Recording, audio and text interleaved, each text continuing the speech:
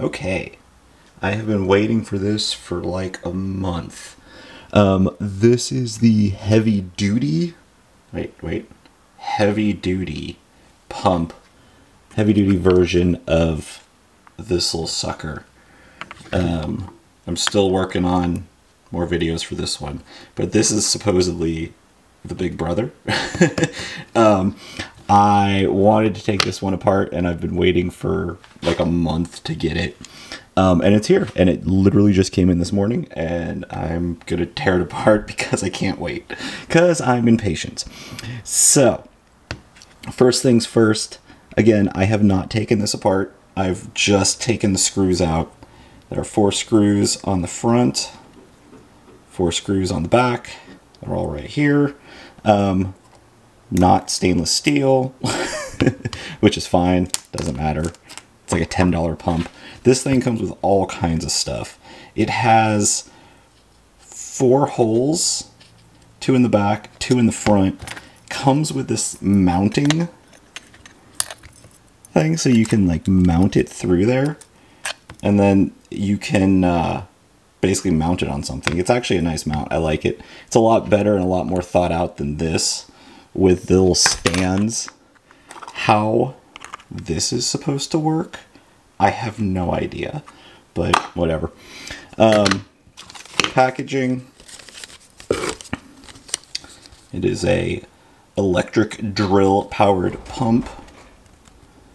Includes inlet filter, which it actually does, which is super nice. Vane pump, so that's going to be fun to take apart and see. We can tell it's a vane pump because it's off center. If it was a centrifugal pump, this would be center. And if it was a gear pump, you'd see something oblong like that to fit the gears in there. So fits all portable electric drills, yeah, because it's standard size. Max outlet is 15 meter head, so it can pump up 15 meters. I question that, but whatever. Max inlet head is 2 meters, so it can draw water up 2 meters to prime it. Again, I question that, and then fits your standard 3/4 inch hose. Back, basically just the same thing. All right, so I actually do kind of like this on first thought. It actually tells you the rotation here multiple times, as well as it says rotation with an arrow, and then it also says in and out, which is actually really nice. I would like the barbed fittings to be a little more barbed. That's the one nice thing about this. They are very barbed. And this doesn't come with any clamps. So that's the only thing. It'd be nice if it had some clamps, because you're using like a hose. For reference, it is a lot thicker, so probably a little more durable.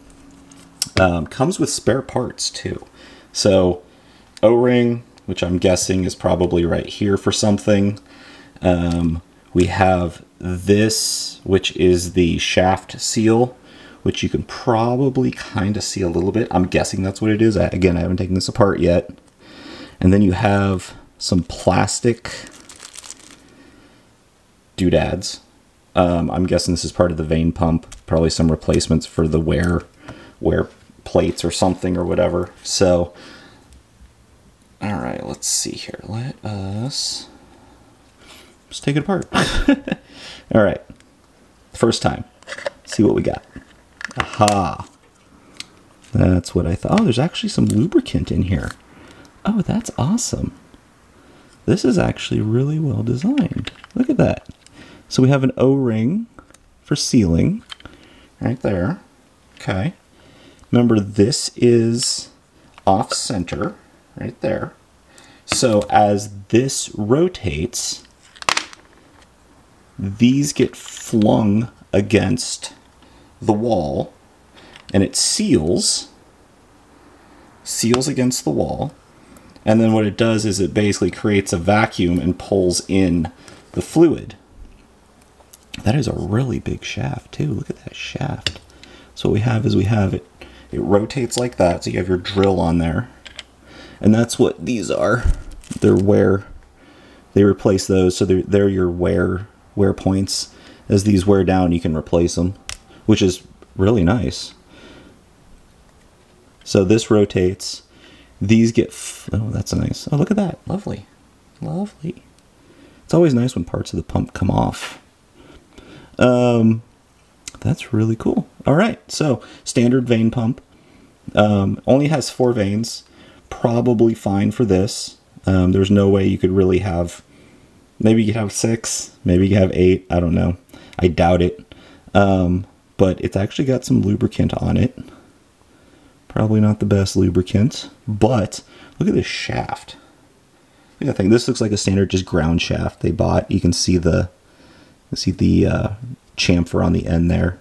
Just something off of wherever, you know, all those ubiquitous ones you can buy on eBay.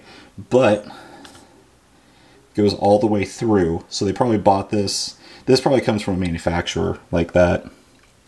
And then they just stuff it on here. So if we pull on this, this is going to come out because they're all, this is connected. So this is the pumping element right here. Again, you can see this is off center. So it matches up with that. This goes like that, and then as this in here, boop. That's what happens when you take off the, you can see right there.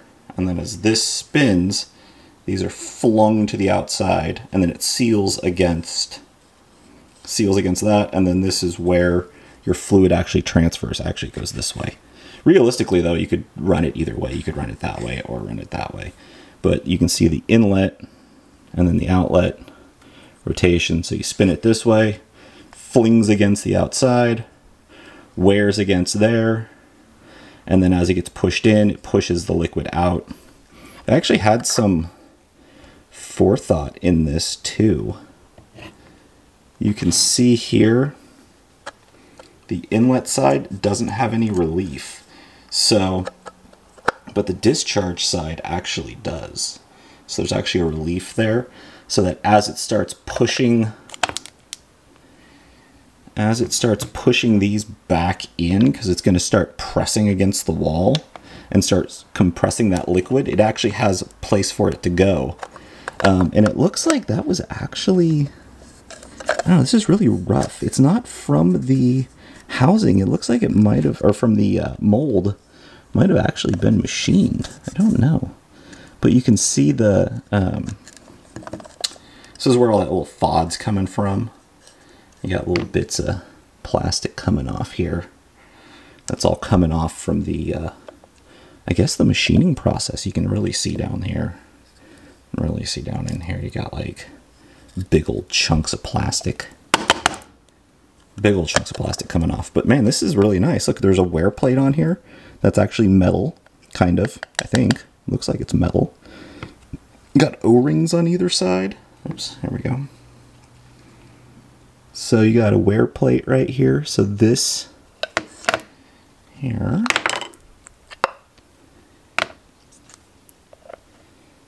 So this right here would be up against that there. It's going to spin. I don't know how well it's going to seal though. I can see gaps in there. And so really the blue part isn't going to be necessarily your issue. It's going to be the white veins and how well those seal. But these look pretty good. Someone spent some time on this, and considering that, like, I can only find one supplier for this, which is why it took me like a month to get, because there's only one supplier that's selling these. There's about 8,000 suppliers for these things, but this whole thing was like $11 or $12, and this was like $5. So really, that's insane. It's insane that like this is only twice as much And like I imagine this is probably going to be way more efficient. It's going to pump way more water. It's slightly better designed. Looks like it's actually had some machining, obviously quick machining, but you know, machining nonetheless. I do see some issues. You can see, oh, you can actually see where the O-ring sealed, that little shiny bit right there. You can see where the O-ring sealed against the housing here. Now on this side, I don't think that's going to seal to save your life. That is rough. That is rough. But this is actually a cool little pump. I am actually shocked. You have, obviously, the shaft is, there you go, here's a better look at the vane. And these vanes are going to be really loose in here because they're going to have to basically, centrifugal force is going to pull them in and out as it's rotating, because they're going to have to seal against here. And again, you get spare ones. So if you're actually using this for any amount of time, these are going to wear. The black rods are going to wear against the wall and probably wear it down and smooth it out. And then eventually you have to take it apart, replace these rods. You could even do something like, you could probably measure the diameter of these rods and buy, like, you know, steel rods, like stainless steel rods off of eBay or something, and replace them with that, probably for pretty cheap. And then, yeah, this is but this is going to hang out for a while.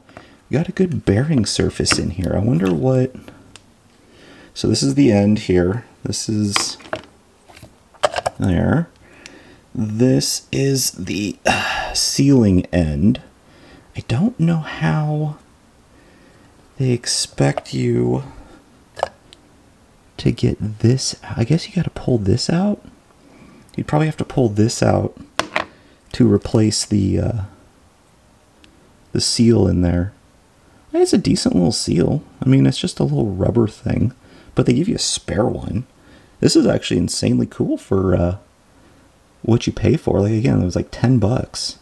And you got 2 O-rings, got some bushings in here, some bushings. I mean, I don't even know what, that's just plastic, which is really funny. I don't know why they just didn't mold that in. Looks like, I think this is actually metal, but I'm not sure. And I can't get it out. But no, this is really cool. So that is this. And that's all I got. So I'm going to test it, try it, see what happens. But I really had to tear it down because I just got it this morning. So thank you.